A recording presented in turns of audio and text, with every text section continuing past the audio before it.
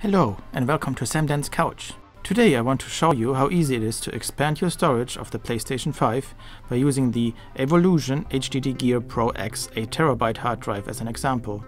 A lot has been talked about how fast SSDs are, but if you have a lot of PS4 games that were made with a mechanical drive in mind, you really don't need the extra speed of an external SSD. Especially since SSDs are still much more expensive compared to regular hard drives. I suggest investing your money into more gigabytes that a cheaper mechanical hard drive has. For now, 8TB is the absolute limit that Sony lets us use on the PS4 and PS5. This limit is set by Sony and could be lifted in the future. A limit that, for example, Microsoft doesn't impose on the Xbox.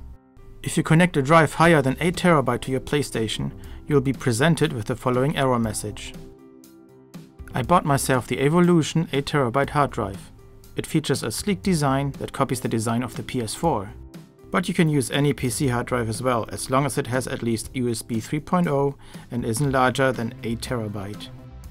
You can use this drive also on a PS4, but having it connected to a PS5, it is like having a tiny PS4 connected to your PlayStation, which I think is pretty awesome. The case is very sturdy, features cool blue LED lights, and USB-C connector. An external power adapter is supplied as well and is required for a drive this size. And what is even more special? A power switch. So if you just want to play PS5 games without the external drive running, you can leave the drive switched off without a problem. Pretty handy since power buttons are pretty rare these days. The drive comes with rubber feet, which you'll have to install yourself. Thanks to the feet, the drive sits nicely on an even surface and doesn't scratch anything up. You can choose between placing the hard drive vertically or horizontally. Also noteworthy is that the drive is passively cooled, so no annoying fan noises. The drive itself is also very silent and is already pre-formatted for the PlayStation, so you can instantly use it. Any drive you connect to your PlayStation has to be directly connected to one of the USB ports of the console. Sony doesn't allow an USB hub to be connected in between the PlayStation and your external drive to ensure maximum speed. In my case, I already had an external hard drive connected to my PS5, filled with PS4 games, a Western Digital Elements with 5TB of storage space. Since I was already running low on space, I am now upgrading to the new 8TB drive. Since a recent update to the PlayStation 5, not only can we use and play our PS4 games on an external drive, we can also copy over and therefore archive our PS5 games as well. You won't be able to play PS5 games directly from the external drive, but copying it back onto the internal SSD is pretty fast and much faster than reinstalling and downloading PS5 games from the internet or a game disk. So it's definitely worth it, and this way you can make quickly space on the internal SSD for new PS5 games when you get them. Now there's one catch. If you want to move games from an external drive to a new external drive, you just can't. Sony won't let you connect two external drives at once for external storage usage. So to move games around, you'll have to copy them onto your internal drive first, disconnect the old external drive and connect your new external drive. Then copy the game from your internal drive to the external drive. Annoying, I know, but you'll only do this a couple of times and then you are done with this process. In my case, I used my PS4 to copy games from the external drive to the internal drive and then back onto my new external drive. Reason being that my PS4 has 2TB internal space, which made this process go by faster.